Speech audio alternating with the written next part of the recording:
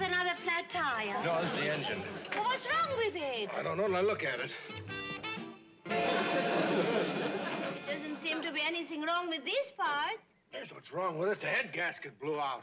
Where do you get those? Got to phone a garage. Well, where is there a phone? Well, we got to walk till we find one.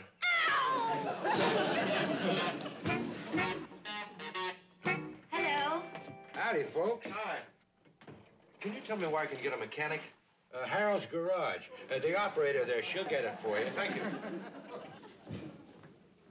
Something wrong? My husband blew out his head basket. Oh, he must feel terrible. Head basket? Honey, order me something to eat. Yes, darling. Oh, would you please make my husband some hotcakes? Sure will.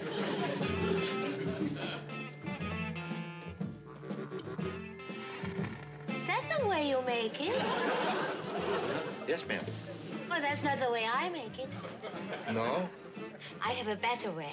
You want me to show you? Oh, sure. I'm always glad to learn something new. Now, let me see. Now then, you just watch.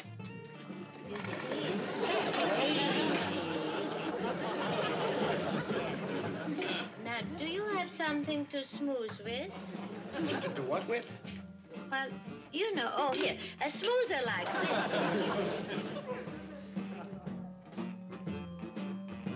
These are gonna be hotcakes? As soon as they bloop a little. What do you mean? Harold only fixes flats. Yes, I saw his sign. Yes, I heard it on the radio. Well, where can I get a head gasket? Thank you. I'll try them. Then that's enough looping. Now, watch closely. And you see there.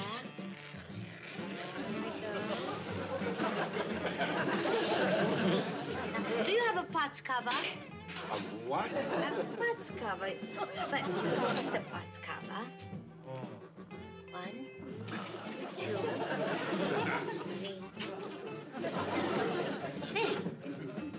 I can't wait till tomorrow morning. I need the head gasket now. Never mind. Trouble's enough. Now watch.